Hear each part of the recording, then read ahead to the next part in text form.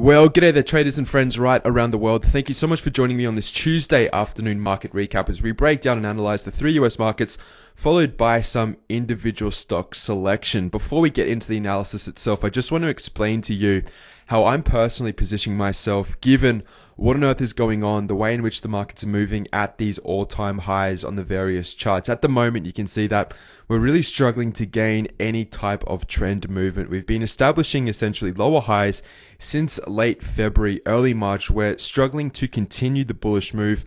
At the moment, it really looks as if we're range bound. It looks as if the market in and of itself is directionless. It is lifeless. And it continues to throw off whipsaws either to the upside when it looks as if we're starting to gain traction. It's as though we sort of move into these resistance levels and the market quickly, gets rejected. And also when we move down into support levels, the market continues to hold, even on the verge of breaking down various times over and over again. And it seems to bounce higher, albeit short term, before it rolls over once again. You can see most recently that when we get these minor movements to the downside and then to the upside, they're actually becoming less and less. So the actual movement itself is less abrupt, it struggles more and more, and the conviction behind the move, it just continues to lessen and lessen. Breaking this down for you and analyzing and sort of coming full circle and at least sharing with you my position on the overall market is that I am 100% neutral at this location. I can make the argument, and I have made the argument for the downside trade or for the bearish move. I've also made the argument to a lesser degree to the upside, the bullish move, if in fact the markets want to break out of this short-term consolidation. What I will say, if there's anything to take out of this Tuesday afternoon market recap, is this part which I'm about to share with you right now. If you do not feel comfortable whatsoever on a particular trade, if you're not comfortable in the overall market structure, i.e. that you do not have a clear indication of which way this market is moving, and I'd be very, very surprised if anyone can sit here with great conviction and in good conscience and say, look, this is the direction which the market is going to move. I'd strongly suggest that you sit this market out, you leave the market do its thing, let it whipsaw other traders to death, but then get in once the market has told you or has given you a clearer indication of which direction it wants to move. What I mean by that is wait for the market to either break out above these all-time highs, to get above this danger zone, or in fact to get below levels we spoke about in the pro analysis class over the weekend, to look at those levels on the ETFs, the diamonds, the Qs, the SPYs, and place those sort of trades only when the market confirms. Obviously, there was a big bullish gap on Monday's trading session. That was largely due to the China news, which came out after the pro recording. That is fine. You can see on Friday again, as soon as the market seems to gather bearish traction, we move in the opposite direction. On Monday, when we seem to be gathering bullish traction again, we see the sell-off come in during Tuesday's trading session. The process or the pattern is repeating over and over again, and it just continues to really lull traders into a false sense of security. Let the market be. We're obviously in earnings season. We have Amazon, we have Boeing Airlines, we have Caterpillar, Facebook and Google. So let me do Facebook and Google, Caterpillar. These are the stocks which are reporting further into this week. The biggest days for reportings or earnings announcements will be on Wednesday after market close and also Thursday after market close. Let's just see how these stocks move post earnings. Let's see if there's any good gap trades which develop.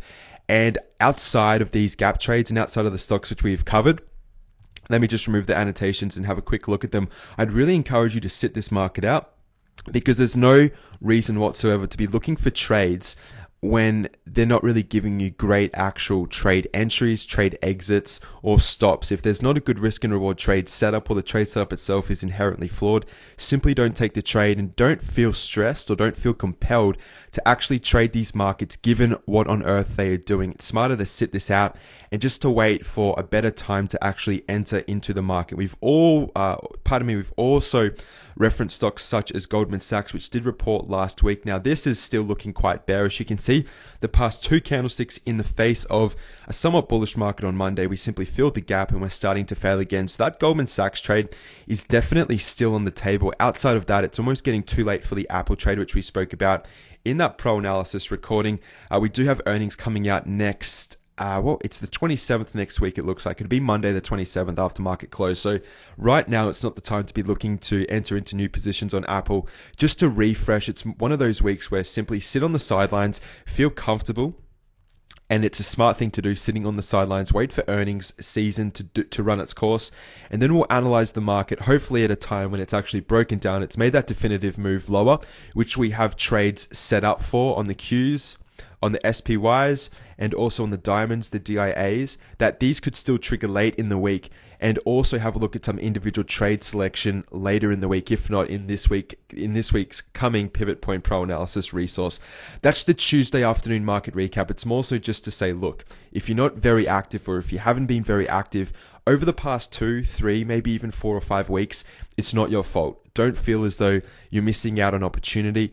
I work with a lot of people. I listen to a lot of people, and the current narrative coming in, and the narrative which has been in place for really a month or so, is that I'm getting whipsawed on trades, or I can't find good trades to trade, or these are positions which I entered into on a swing trade basis many weeks ago, and this is the current position. I mean, these are the stories which I'm receiving of people outside of the pro list who are just getting whipsawed to death, and the trades which they are entering into obviously aren't running the course which they intended when they obviously entered into the trade. So this is very common amongst market participants. The best position, in other words, is cash at the moment. It truly is, until this market breaks out or it breaks down. Sit tight, be patient, be smart, be disciplined.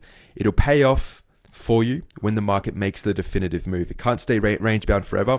And when it does make that move, we will be there to capitalize on it. So that will be Tuesday's market recap. Have a great Tuesday evening. If you have any questions whatsoever, please email me, success@pivotpoint-trading.com.